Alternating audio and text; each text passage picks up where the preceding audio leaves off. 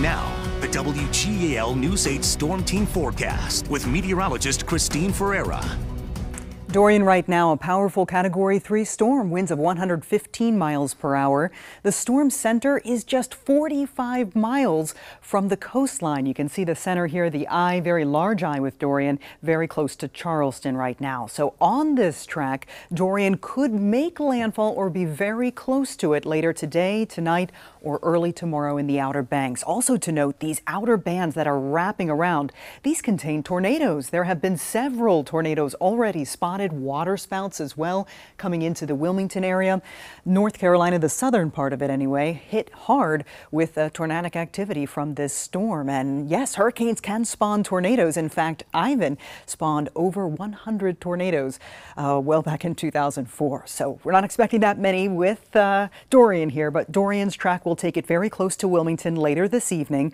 Perhaps across the Outer Banks early tomorrow morning. That's 8 a.m. as a Category 2 hurricane. And then Dorian will head out to sea here, well away from Delmarva, away from Cape Cod, might brush Nova Scotia and areas into Canada, but that's going to be weakening by that point and well out in the North Atlantic early next week. So Dorian, we've been talking about it for what seems to be 2 weeks, and we will continue to talk about this very strong storm. Right now, the high clouds from Dorian have been infiltrating our sky. We've been seeing these clouds since sunrise, made for a beautiful sunrise out there. Currently 71 degrees with a comfy dew point of 54. Today, our News 8 Storm Team forecast calls for mainly cloudy skies, lots of those high clouds. There could be some thinning in the clouds, some sun peeking through, but overall a mostly cloudy afternoon with highs in the 70s. Tonight, clouds hang tough. It'll be comfortable though, no muggies here, 58 to 62. Tomorrow, clouds still lingering as Dorian moves off the coast of the mid-Atlantic and heads well out to sea. So there could be a shower here, not really sold on it. We could see a few showers around with some breezy conditions tomorrow. Current temperature 71 in Lebanon, 73 in Carlisle. It's 71 degrees in York, nice and refreshing in Selinsgrove. You're not even to 70 yet.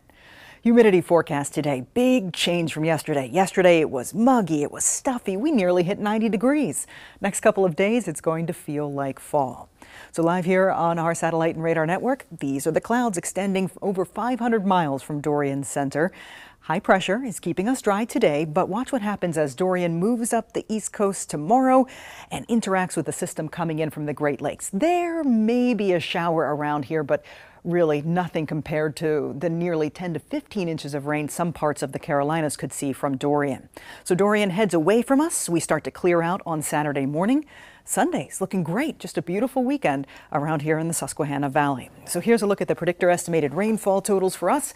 It's near nothing, but down to our south, there could be isolated totals over 15 inches, Susan. So flash flooding, we have the storm surge, we have the risk of tornadoes there. This is still a very serious storm, and it is a Category 3 storm right now, expected to weaken to a Category 2 come tomorrow. A lot of folks have family in the Carolinas, or I had a lot of folks emailing saying they had beach plans this weekend. You know, what should I do?